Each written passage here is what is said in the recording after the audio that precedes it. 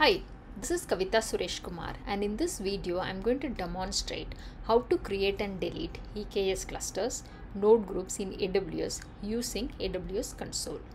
I have logged into the AWS management console. First we are going to create two roles, one for the cluster and one for the node. Click IAM here, click roles, click create role. So we are going to create a role for EKS. So in the services, search for EKS, select EKS, select EKS cluster, then click next. So here you can see the policy name associated, that is Amazon EKS cluster policy. Click next, give a name to the role. So I'm going to give the name as EKS cluster role. Click create role.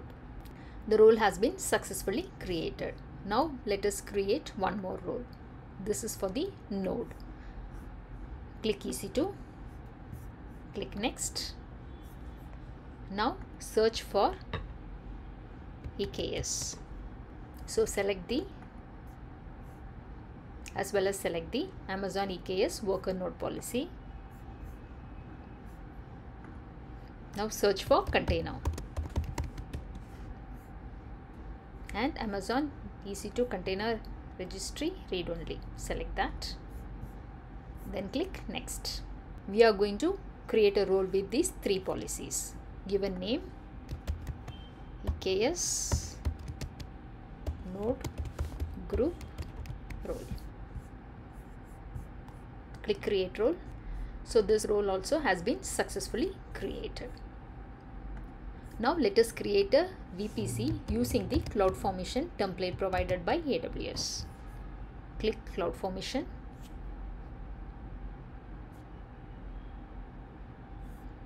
Click create stack with new resources. So here we need to provide the Amazon S3 URL where we have the template for creating the VPC. So this is the getting started console documentation. So I am going to copy this template URL from here. Copy it. This is the URL I am going to use it here. Paste it here. And then click next. So we need to give a name for this. So I am going to give this name as EKS VPC stack. So with this configuration, then click next. Remaining all I am going to leave as default. Click submit. The creation of this stack is going to take some time. Here you can find the stack info and their events. So you can see some of the resource creation has been completed and most of the resource creation is in progress.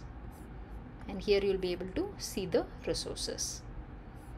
And here you will be able to see the output, parameters, and here you can see the complete template. You will be able to copy this template and create the VPC using this template. Let's wait for the status to change to create complete. The VPC stack has been successfully created. Now let us create the EKS cluster. Click Elastic Kubernetes Service, add cluster, create. So we need to give a name for the cluster. So let's give the name as demo cluster. And we need to select the role. So we created this thing. So we will use that role, EKS cluster role. Click next. So we need to select the VPC. So this is the VPC which is created as part of the VPC stack. And these are the subnets which are part of that. And we need to select these security groups. Again, this is a security group created as part of the stack. So the cluster endpoint access I am going to give us public and private, which means the API server will be in public and the other worker nodes will be there in the private. Click next. So I'm not going to enable the logging. Click next. So these are the add-ons which are installed by default. So click next. Click next.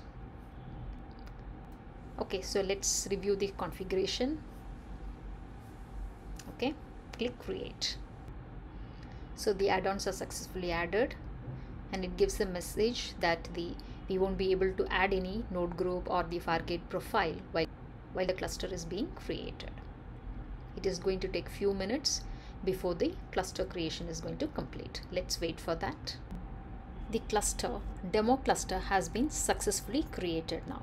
So now let us go and create a managed node group. Go to compute, click add node group.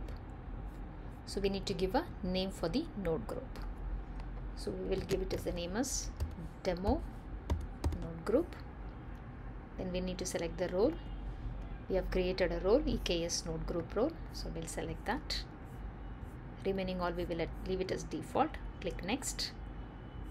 So here again we will leave it as the AMIS Amazon Linux 2, and the instance type will select as T2 micro.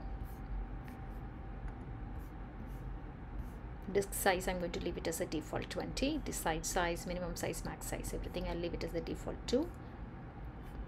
Maximum unavailable, I'll leave it as the default number 1. Next, I want the worker nodes to be deployed only in the private subnet. So I'm going to remove the public subnet from here.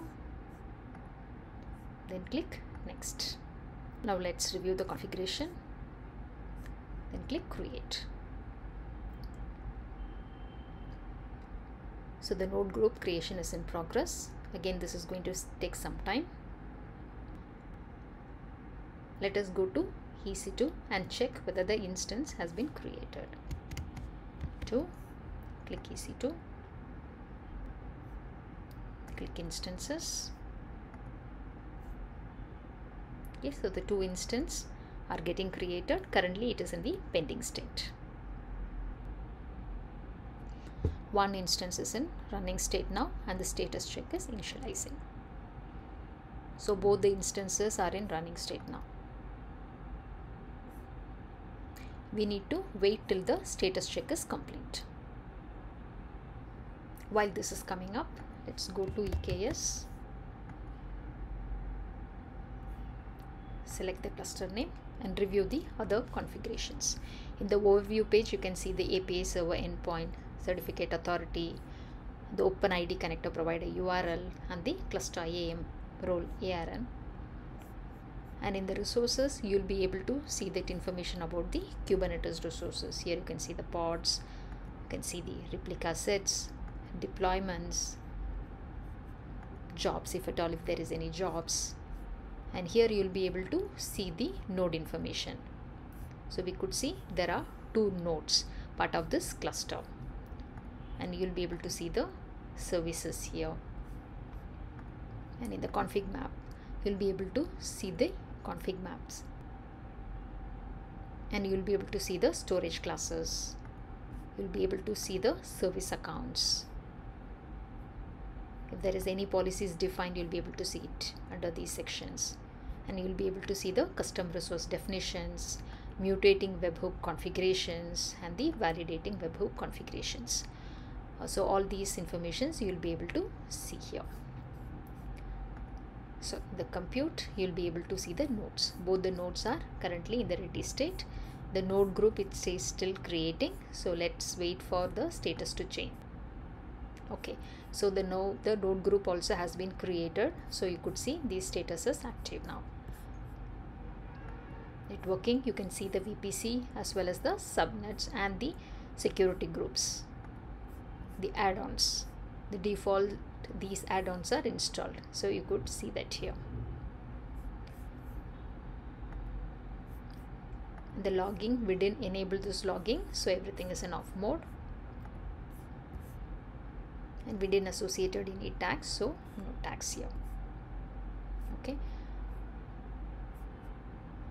The compute.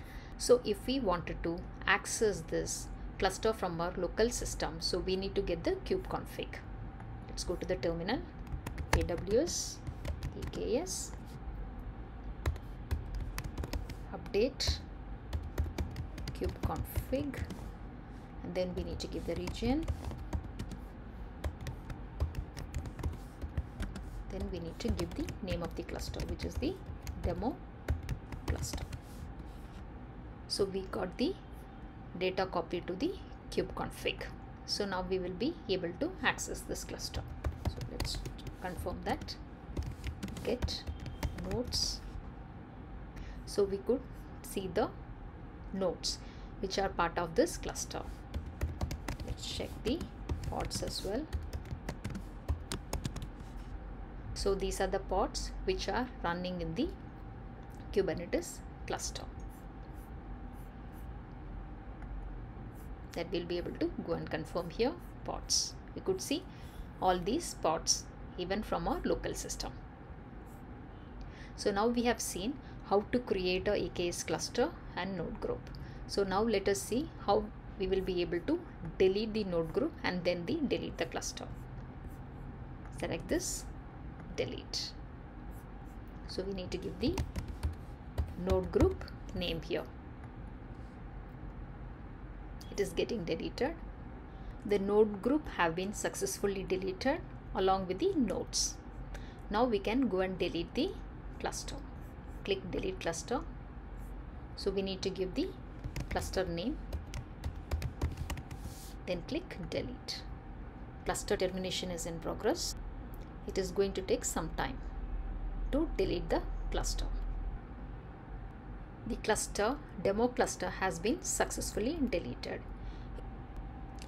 In this demo, we have seen how to create a EKS cluster and then the managed node group using AWS console. Also, we explored the cluster as well as we have seen how to delete the managed node group and then the cluster what we created. If you like this video, please like, share and subscribe. Thanks for watching the demo.